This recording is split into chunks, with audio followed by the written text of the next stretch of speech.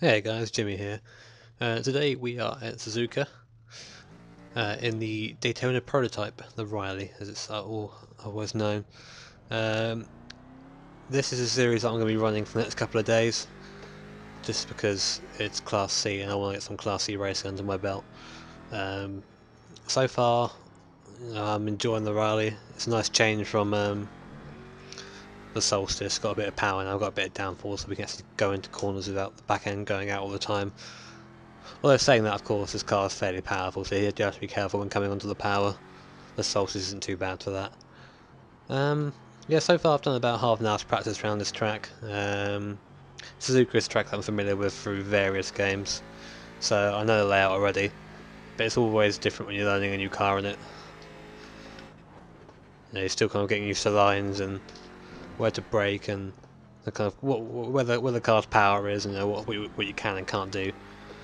I've learned so far that uploading videos kills my my ping, my latency, so none of that while I'm doing this,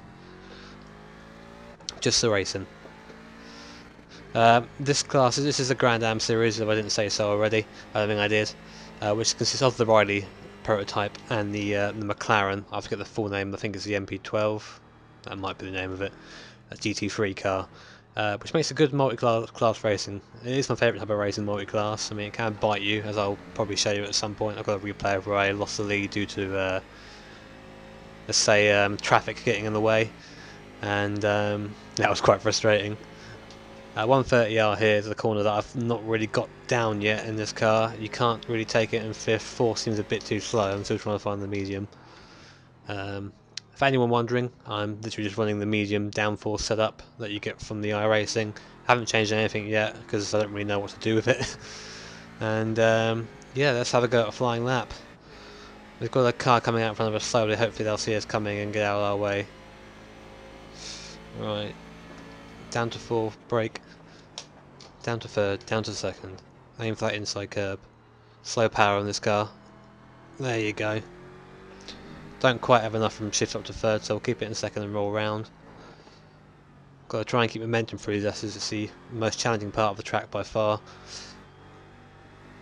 You always want to brake later for this corner than you do. I always let off a little bit so I can get right on the inside because there's a good exit and a good entry to this corner up here where you power off. So the guy in front of us went off, which will get. Oh no, he's still on track, so I was looking at the big puff of gravel. Good lap so far. Nothing's gone too wrong yet. There might possibly be a thirsty corner through there. I'm not entirely sure yet. I'll have to experiment some more. So yeah, this lap isn't anywhere near optimised yet. It's just kind of getting used to the track. I mean, the first race I'll do probably will be off screen, and I'll probably just you know, just aim to finish. These races are longer, 50-minute races around here, so a lot more to go wrong. There's no point going into that kind of race unprepared. Bit of lag there, but it's going in a straight line, so it's not too much of a bother. Very much enjoying the grip this car has to offer.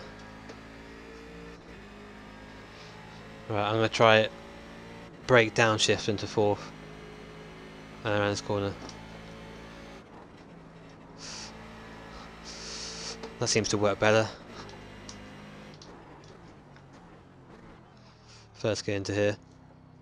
This car has an awful tendency to slide out of here.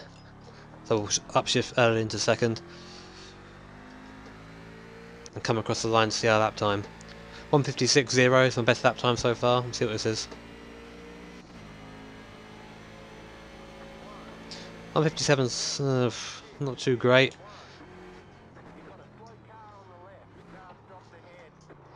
So that's kind of stuff that can ruin your race in the actual race. If you go around that corner too quickly and you just plough through that guy, which a lot of people would do, you know, it's dangerous. You've got to take heed of the warnings and go from there.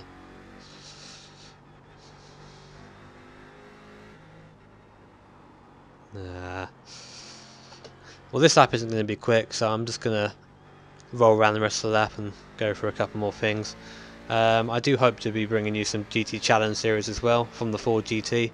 Unfortunately, I don't own the track they're at now, so I can't do it. Next week, however, I think they're at Suzuka, so I can do that race there. I have driven the 4GT quite a bit. Very fun car to drive. I agree with it immensely. It got to the point where I was getting very consistent with it. I was at a hosted session at Watkins Glen. I forget what the track layout's called, but it's the shorter one. This is the one that the Solstice is in the MX-5 race at, and I was getting, mid 112s, and I was hitting that time for about 13 laps in a row. 12.6, 12.7, 12.4. So getting consistent, which is what is what's important in iRacing. So hopefully I'll have a decent shot at doing well there. Also with Riley's, like I said, I'm enjoying these a lot. So hopefully when it comes down to race, I won't be too far off the pace.